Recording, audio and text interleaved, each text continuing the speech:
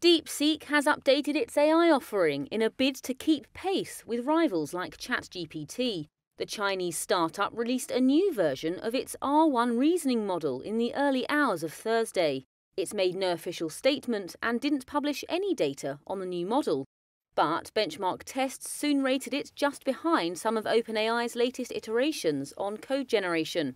DeepSeek's bot beat a current version of Grok from Elon Musk's xAI on the same test. It was also ahead of Alibaba's Qwen 3. Earlier this year, DeepSeek upended the belief that US export controls were holding back China's AI advances. It also challenged the view that building cutting-edge AI would require vast computing power and billions of dollars in investment. The startup showed it could match US leaders at a fraction of the cost, sending shares in tech giants plummeting.